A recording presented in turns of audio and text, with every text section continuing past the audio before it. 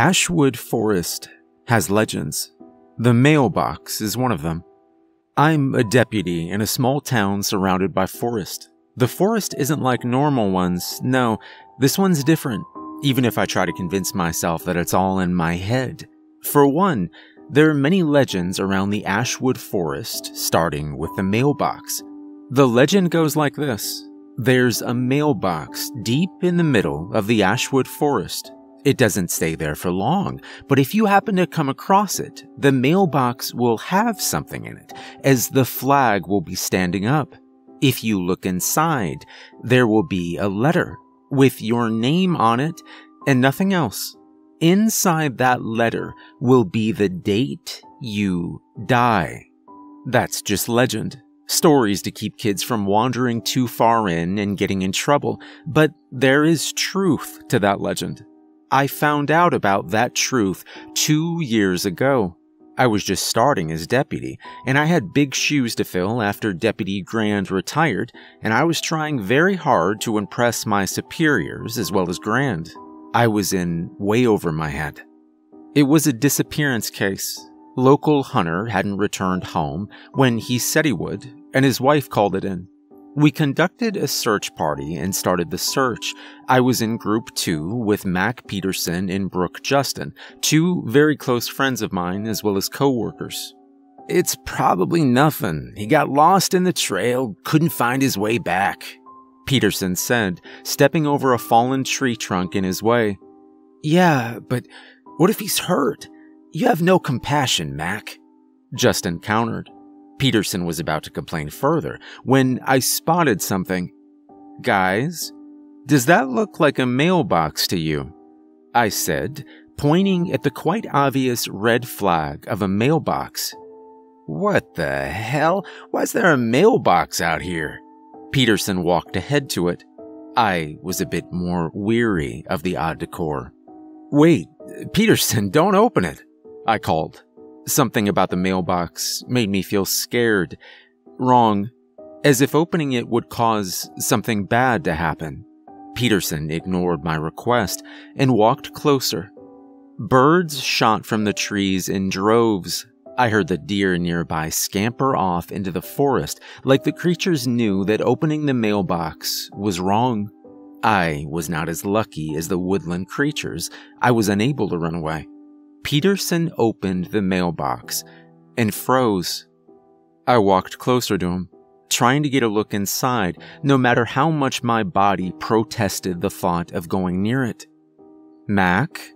I asked, looking to Justin, who had the same look of blank confusion. They didn't even register my existence. In a trance-like state, Peterson took out the letter inside and opened it. I could read it from over his shoulder, and as I read it, I adopted the same feeling of confusion and fear.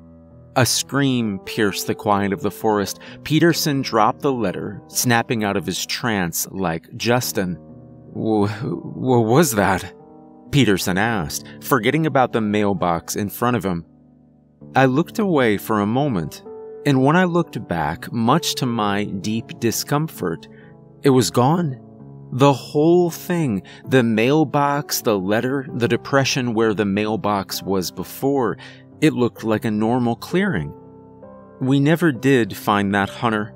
That scream must have come from him, but no matter how long we searched, we didn't find a trace of him. The cabin he was using was cleared out, and there was no discernible trail. The man just dropped off the map. But one thing did come out of that search. We didn't find the man, but we found the truth of the mailbox legend. It doesn't tell you when you die. In fact, nothing of that sort. It tells you a piece of information. This is what it said. To Mac Peterson, Brooke Justin, and Atticus Brooks. Beware the creatures who roam the woods. Not all of them are good. Some are harmless, small, and sublime, while others seek to take lives. If you hear the scream of a ghost nearby, you know it's time to hide. For the creature who stalks the woods at night isn't far behind. If you ever visit Ashwood and happen to find a mailbox deep in the woods, don't go near it. Run as fast as you can. The creature is not far behind. Update. This is my second post so far, but I'm not sure how many there will be based on my luck. Ashwood is dangerous, even if the residents like to ignore that. So far, nothing in the present day has gone awry except for run-ins with the mailbox and the doors. Yeah, let's talk about those. It's probably just like you pictured it, random doors all over the forest. And it's not old doors. It's like you took pictures of random doors in your neighborhood and then put them in the middle of the woods. I've never opened one. I know better than that. It was the same feeling when I was near the mailbox, a sense of foreboding. Some people weren't so lucky. The reason I know that these doors are bad is because I've seen what's behind them, and it's not pretty. I lost an officer to them, a rookie. She was young, a week fresh, and had been subjected to all the pranks possible at the office. She was a good sport, but desperately wanted an excuse to get out of the office. She got it when I asked her to come with me to look for another missing person. We get a lot of those due to Ashwood Forest. It was a teenage girl. Parents reported her missing after she went into the forest with friends for a party. We were walking when we came across one of the doors. It wasn't the first time I'd seen one. Deputy Grant had showed me them before he retired. The week before he retired, he had a few more things to go over, one that involved the doors. He took me out to Ashwood Forest and followed an erratic trail, almost kind of wandering. Finally, we came across a dark wood door with a glittery plastic sign that said, "Welcome." I was immediately uneasy. "This here is one of the doors. No one knows where they come from, but we have rules," he said. I silently listened to him list the rules, because I knew that I'd need them in the future, no matter how stupid and far-fetched they seemed. "No matter what, don't open them. If you see them, just turn the other way. They latch onto people who come too close, those who are susceptible to it." "Any questions, kid?" "Yeah, you said susceptible. What does that mean?" Deputy Grant looked at the door and sighed. "People who look at those doors feel a pull, a desire to go near it, to open it. No one knows why people do this, or why people are susceptible. It's just the way it is." Deputy Grant looked at me and had a question of his own. "Do you feel it, Brooks? The pull?" I looked at the door. Even looking at it caused a ripple of dread to run down my spine. Every brain cell screamed at me to get away. No, I don't." Deputy Grant hummed and looked back at the door. "Well then, congrats, Brooks. You're one of the lucky ones." When I took Kingston out, I never expected to run into a door, which Deputy Grant would scold me for. Always be prepared for anything is his motto, but in this town, you can't always be prepared for everything. You'll go insane. We came to a clearing, and there was a door, a nice one plucked from a rich neighborhood with a wreath on it. Easter, I think. I immediately noticed Kingston's eyes dull slightly and moved to go toward it. "Brooks, what's with the door?" I grabbed her wrist as fast as I could. "Trust me, don't go near them." She laughed and shook my hand off. "Come on, Brooks, lighten up. It's just a random door, although it does look new. Don't touch it. Let's go this way, you can see the trail right there," I said, but she completely ignored me. Before I could stop her, her hand touched the doorknob, and she turned it. As soon as she opened it, her body froze, every single muscle tensed.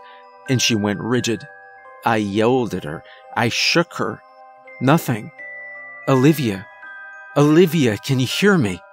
I tried to yank her away from the door, but it felt like her feet were nailed to the ground. I made the mistake of taking a peek inside. It was just black. Utter darkness. No light. It was so dark, it was almost endless. It felt cold and hopeless, and I get chills just remembering it.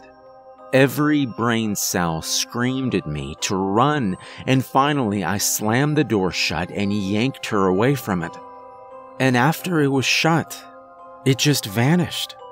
She was still rigid, but I got her to walk for a few minutes, and she returned to semi-normal. We did find the girl, surprisingly. Usually a missing person is a certain death sentence. She was a little drunk, but we got her back to her parents, who were more than a little pissed off. But Olivia was never the same again. 2 weeks after she opened the door, she had a mental breakdown that landed her in a psych ward. As far as I know, she's still there. And there's something else. What maybe scared me even more was at her desk, the things she wrote on it. When her things were removed, we had to throw away the desk because of all the writing on it. This is what she wrote. The doors have called you home. You can feel it in your bones. The time has come to be one with the doors that call you home. Don't be afraid. You'll be okay. You're ready to come home. So now, you know the warning. If you happen to find the doors in Ashwood Forest, don't open them. I'd hate to know what home is.